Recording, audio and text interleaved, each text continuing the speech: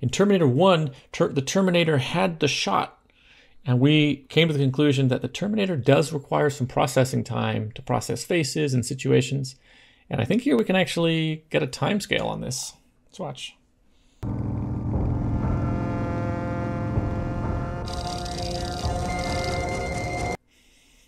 That's so quick. From head, it's quick, but it's also from head turn to ident positive. It's like a good second.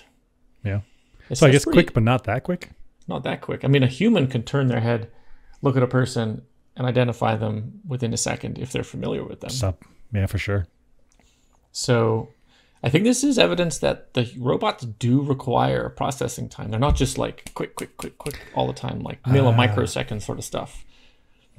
And this is in daytime, sunny day, so the face is well lit. Where was the old place?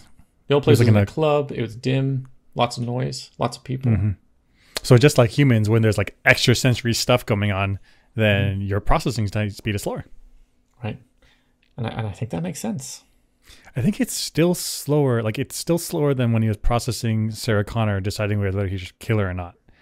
And I think that is reasonable because the machines were made from Skynet, and Skynet was made as a human like threat deterrent, or I guess it was military asset, where they could assess their targets and then decide for themselves. And so just like humans, I imagine like humans would have baked into Skynet like multiple layers of approval before you say, okay, pull the trigger.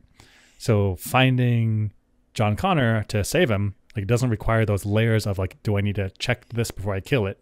Right. He can acquire John Connor very quickly. Very quickly. Cool. Maybe I'll buy it. I guess I was also thinking that acquiring John Connor in a 1 second is actually fairly slow for a robot. Not quick. That's what I was thinking. I see. So I guess what would it need to do? A robot would need to see John Connor and then pull up its files and like compare it, I guess. Compare the face. And that could be real quick. And so it's taking longer than what we would think like a computer would take, right?